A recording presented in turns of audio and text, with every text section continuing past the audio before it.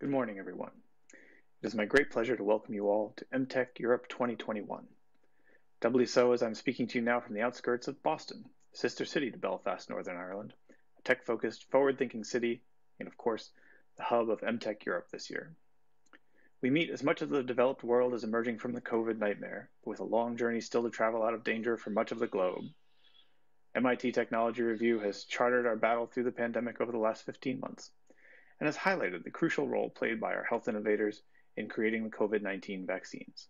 Of course, right at the vanguard of that scientific response have been the founders of BioNTech, who will address you shortly. Tomorrow, we will hear from another outstanding ambassador for life-saving messenger RNA technology, Kenneth Chen, co-founder of Moderna. MTech is a suite of conferences linked to MIT Technology Review around the globe. Moving into the world of virtual conferences has been no small challenge for us. On the other hand, the fun of having a virtual conference which spans Europe is that you get to visit dynamic hubs of innovation without having to leave your armchair. And we promise to deliver you a whirlwind tour.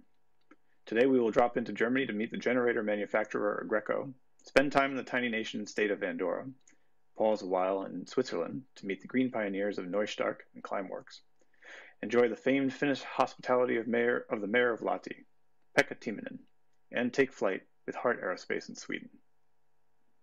For some time, Ireland has been recognized as potentially the Saudi Arabia of wind power.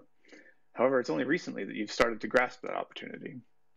And today we'll hear how companies like Wallbox, Lucid, and Carbo Culture are planning to create thousands of jobs in manufacturing the new cars, chargers, aircraft, and carbon sequestration machines needed to propel us toward net zero emissions. Similarly, we will hear how companies like Artemis, Energia, and B9 Energy in Northern Ireland are forging a green future with high-skilled, well-paid, sustainable jobs, manufacturing the green buses, ships, and hydrogen fuel infrastructure of the future economy. Tomorrow we'll focus on the latest breakthroughs in health tech and explore the many challenges of AI. The European data space, telemedicine, and personalized medicine will all be under the microscope in our health track, when we will be joined by a stellar cast, including George Church of Harvard Medical School and Hans Lierach of Max Planck Institute in Germany. AI thought leaders, including Azim Azar, presenter of the Exponential View podcast, Joanna Bryson of the Hertie School in Berlin, and Nicole Egan of Darktrace, will lead our consideration of the pros and cons of the ongoing machine learning revolution.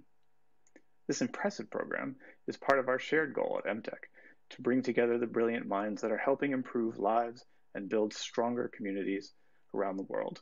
Goals encapsulated in MTech Europe's conference theme, Forging a Brighter Future. But we can only do that together, of course, and I want to thank our local hosts in Belfast, led by Conlon McCann of Idling Events and Tom Gray of Kanos. The gratitude goes as well to the government agencies Invest Northern Ireland, Belfast City Council, and Matrix, who stepped up to enable Belfast to seize its moment to stage MTech Europe. Kudos also to the Magnificent Seven, the group of local tech companies who came together at an early stage to sponsor MTech Europe. Since then, they have been joined by others, but a special shout out goes to those founding partners, Unisquare, Aflac Northern Ireland, Liberty IT, Bizarre Voice, KPMG, Nuada, and Rapid7. You are in for a tech bonanza over the next 48 hours. Here at MIT Technology Review, we're delighted to be part of this new chapter for our sister city of Belfast, and we look forward, when times are more normal, to joining you in person in Belfast for MTech Europe 2022.